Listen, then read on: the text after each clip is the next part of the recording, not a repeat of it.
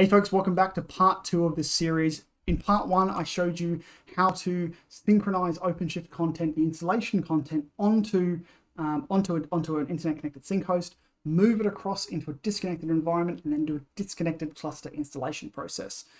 This version, in part 2, we're going to now look at doing a cluster upgrade process so that we can take our cluster from version 4.6.1 to version 4.6.4. In order to get this started, we'll go back to our dashboard, and you can see here, again, this is the dashboard that we had before. The question you might have is, how do I know that I can go from version 4.6.1 to 4.6.4? Now, OpenShift upgrades have this concept called a graph. In other words, versions that I can go from and to. And there are different ways to visualize this, but I like this particular one here at github.io. This here is the stable 4.6 channel. If you drop this down, you can see all the different versions of OpenShift that are available. I'm on the stable channel, and so I'm currently on 4.6.1. And you can see that both .3 and .4, in fact, I'm going to zoom in a little bit on that. Here we go. The .3 and .4 are both available. And you can see I've got these arrows that go from 4.6.1 to 3 and to 4. And that means that according to OpenShift's engineering teams, that it is safe for me to upgrade from .1 to .3 or to .4.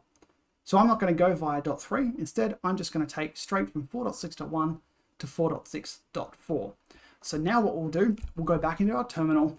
And if you saw part 1, I have a little release mirroring script that just pulls down all of the content and stashes it in a directory for me. I'm going to do exactly that same process again, except this time I'm going to mirror 4.6.4.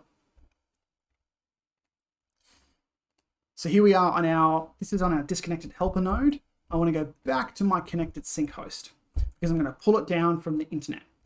Now, again, if you haven't seen it, here is my basic little release script. I do two things. The first one is to try and pull down essentially a dry run of the installation media, purely because this generates some of the content that I need for install config.yaml. Then I have this second OCADM release mirror. This is what actually downloads the images down into disk, specifically into this root mirror OCP release directory for me.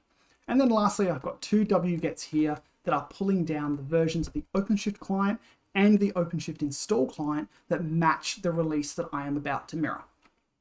So what I'm going to do is I'm going to run this script again. I'm going to go 4.6.4 because I know 4.6.4 is good.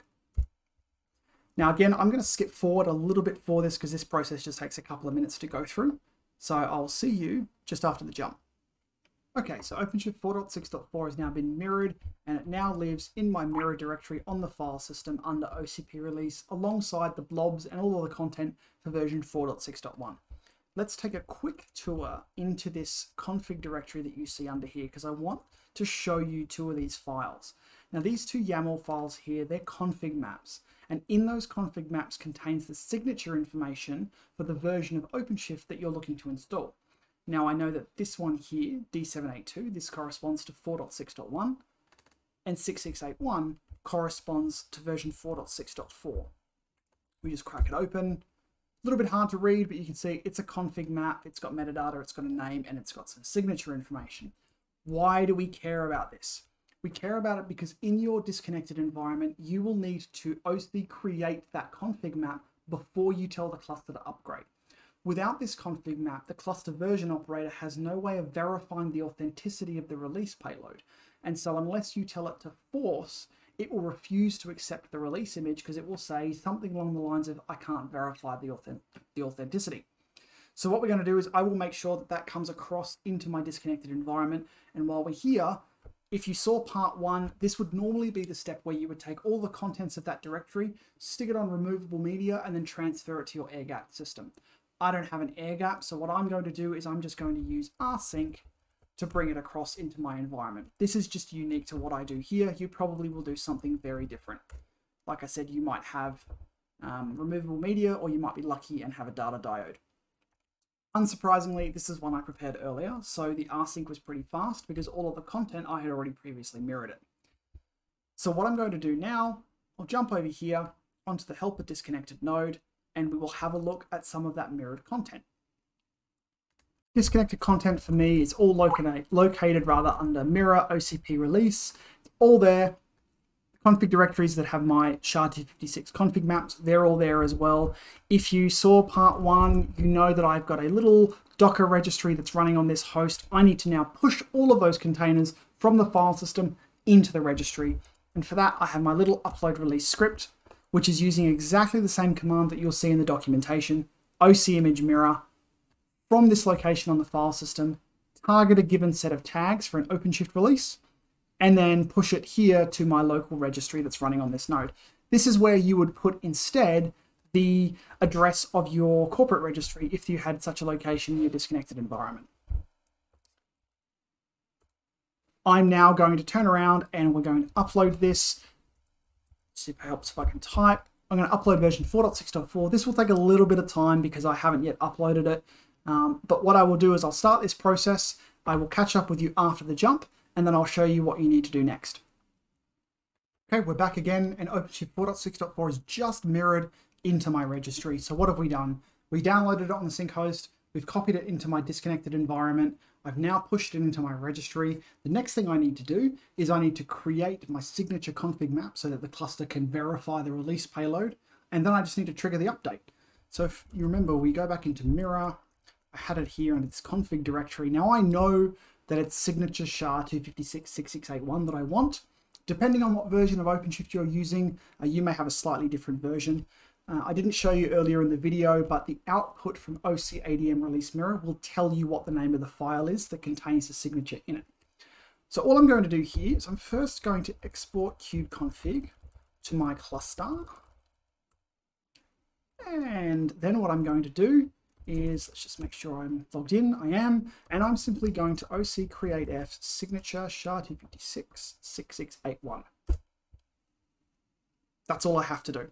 And now that release payload signature is in the cluster version operator can read it and now verify the integrity of the release payload. One thing I'm going to do is I'm just going to extract version 4.6.4 of the OpenShift tools. And the reason for that is I want to get this. I want to get the release image for version 4.6.4 because I'm going to tell the cluster using the command line, you need to upgrade to this particular version. Now, previously in the history, I have exactly this. It's OC_ADM upgrade, allow explicit upgrade, because I'm essentially telling it what version to go to. And the release image is this one right here. Now, normally, or actually, if you didn't use or you didn't create that signature file, you will find that the cluster refuses to upgrade eventually because it will say, I can't verify. You can get around that by adding the force parameter, but it is a lot easier and a lot safer to simply create the signature config map ahead of time. So OC_ADM upgrade to the version 4.6.4 release image. It'll give me a warning. It's not one of the available updates. That's purely because it can't talk to the upstream update service. And so I say, yep, I want to explicit upgrade to this version. This is the release image. And now what I'm going to do for you here, I'm going to go back to our dashboard. We're going to go back to our overview page. You can see straight away I've changed. The cluster status is now updating. Go down to administration. We go to cluster settings. And here you can see update to version 4.6.4 is in progress. It'll do all the cluster operators first. Then when it's finished, it will go and do the control plane nodes. I don't have any worker nodes in this one, so there's nothing for it to do. I won't sit here and bore you with watching a cluster update in the background. It's kind of like watching paint dry, but that is all that you have to do an upgrade in a disconnected environment. Mirror the release content to disk, copy it into your environment, use OC image mirror from there to push it into your destination registry, create your signature config map in the cluster so that the cluster can verify the release payload, and then use OC_ADM upgrade to trigger the upgrade to your desired release image. Now, all of this is in our documentation under, let me find it, updating clusters, updating a restricted network cluster.